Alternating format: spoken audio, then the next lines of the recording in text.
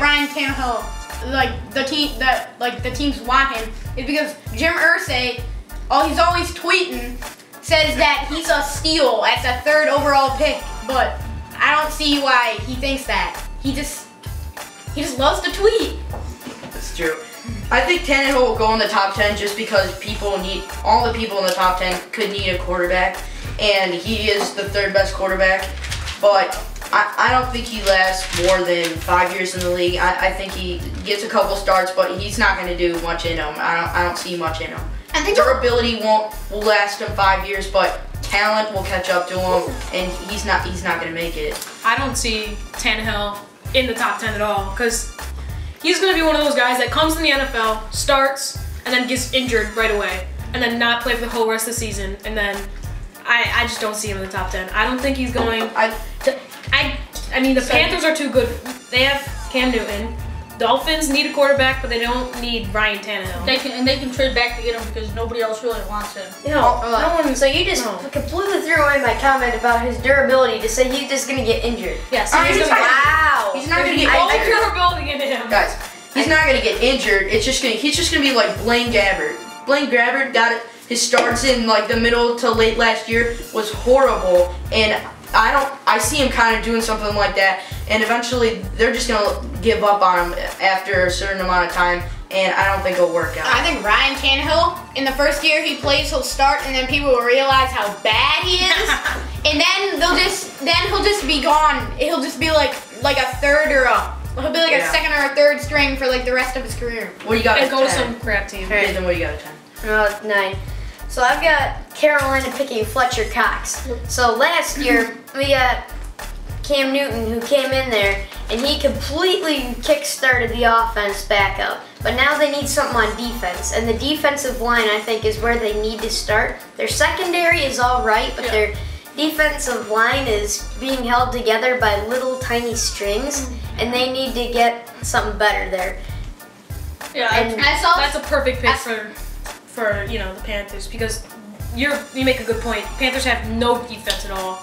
I mean, if they had a good defense and a good offense like they do now, they'd be a playoff team, maybe even a 2nd or 3rd round playoff team. You know, like they could have a great team. Yeah, I think you always got to build your defense from the defensive line back, and I think Fletcher Cox will fill that role superbly, and he'll be an everyday starter, I think, for most of his career. I think if they draft him, they might make the playoffs, but they're not going to go anywhere in the playoffs. They don't have enough defense. Who do you got at 10? So then at 10, I got Buffalo Bills picking Melvin Ingram.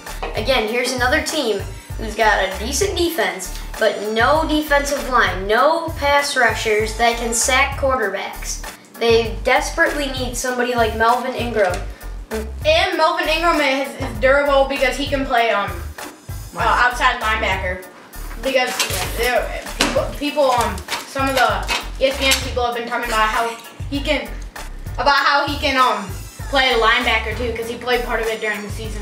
I disagree with the Bills there. I think they'll go with Michael Floyd there, because I don't think they're very strong at wide receiver anymore after Lee Evans leaving. I think they need someone to re-spark that receiving core with Stevie Johnson. I think it'll be Michael Floyd. I think Melvin Ingram could wait a couple picks, or he could go with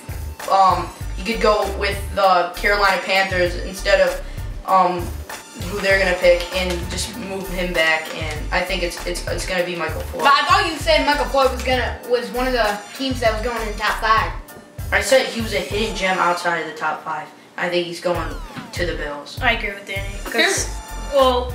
The Bills have not that good of wide receivers, and what's Stevie Johnson, chopped liver? Well, no, they need a second wide. They need another good person though, because they need Michael Floyd, because he has the ability and he's everything for them. He'd be everything for the Bills. And with the addition of Mario Williams to fill that outside linebacker rushing role, good point, they paid a lot of money for him, so I don't think he'd be very happy if they were taking somebody to kind of go on the other side. Well, hold on.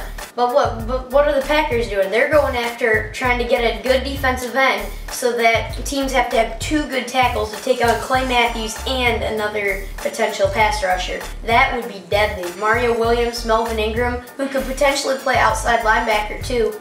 That would be deadly. Alright, well that's all we got for today, so tune in next week for our winners and losers of the draft. I'm gonna win.